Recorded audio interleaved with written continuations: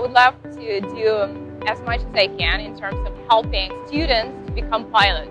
The first solo for every student is a big day. They will remember it for the rest of their life. And you're actually the one who led them to, explore it. As an instructor, like signing off a student for a solo is a big day.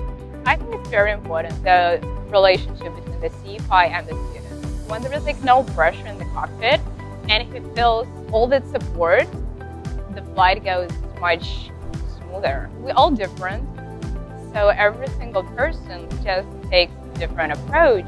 And I would love to share the experience and my knowledge with everybody who thinks that there is more to life than just being a passenger.